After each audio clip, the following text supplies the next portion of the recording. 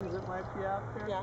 See if you can direct him out wider around some of those things, which means you're going to like shape his behavior, which means you have to walk into him to get him to do that. You're going to walk straight into his head. You need to move him out. If you walk to the side of him, he'll just move off of you. There, like that. Good. You don't have to get the cone, just wherever it's moving. You're more interested in his demeanor and his smoothness and quietness. Like right there, he tightens his body to go fast. That would be like if I told you tighten your fist and now try to be graceful. You can't. Your hand opens up, you can be graceful.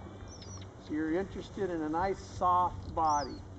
So anything he does with a soft body, it's like, good, oh, that's good. Direction is really secondary. Good. They're softer, easier. Sheep like that stuff. As soon as it quickens, you see them tighten.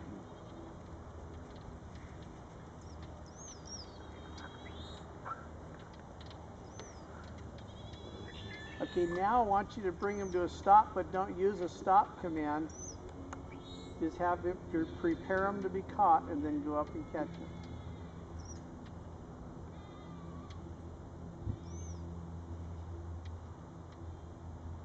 Good blocking. You know, the fact that he's unwilling to be caught tells you basically he hasn't really learned to give to pressure completely, because you're getting opposition reflex by that. His eyes are never looking at me. Correct. Where he looked at you. Yeah, he hasn't turned himself over to you completely, which basically means, yeah, he's real biddable to a point until you decide to take the sheep away from him, and then it's like he says, no, we're not going to do that. This is why we're here, Judy. George can explain the behaviors better than anyone I know. I just look at the behavior, but I can explain it.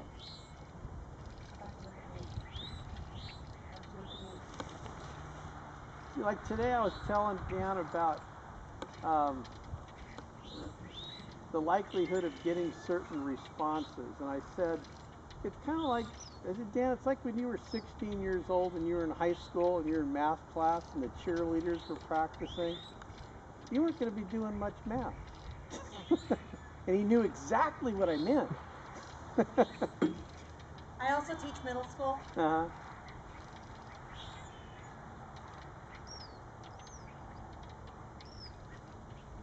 Yeah, I'm not getting any focus on me at all. Yeah. And see, what you got to do is keep cutting it off. So the more anxious he gets about being caught, he'll relieve himself by moving his feet. So he's always going to move his feet, but you have to be in control of him. So if he circles, he's better. But if you can cut him off, and funnel him down to something, then you got it. Now, the quicker you move the whip, the faster he's going to go too. So you have to smooth everything out. And actually, the longer it takes you to do it, the better off you're going to be, because he's still not getting what he wants.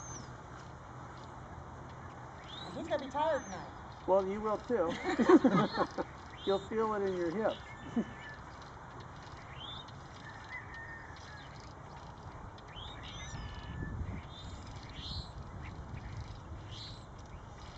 Now your goal should be prepare him to be caught, not catch him. So to prepare him to be caught, he's got to stop his feet.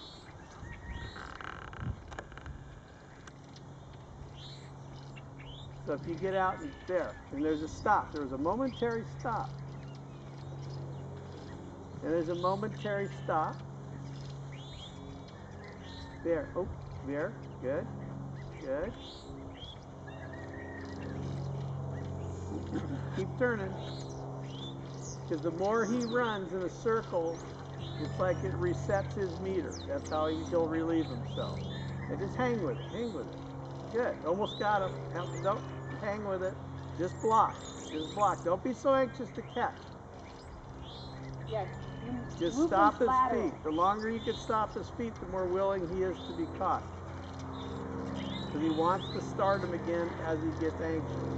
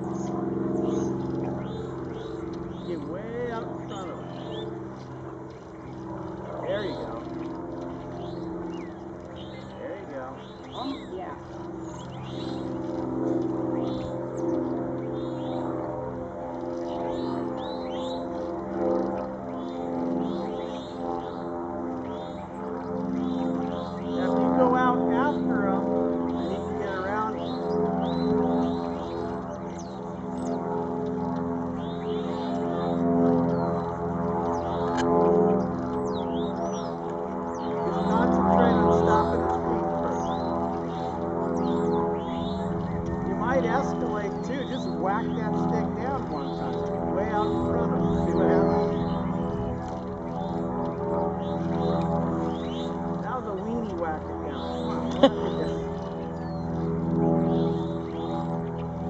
pretend it's little Johnny who's been a pain in the neck all year.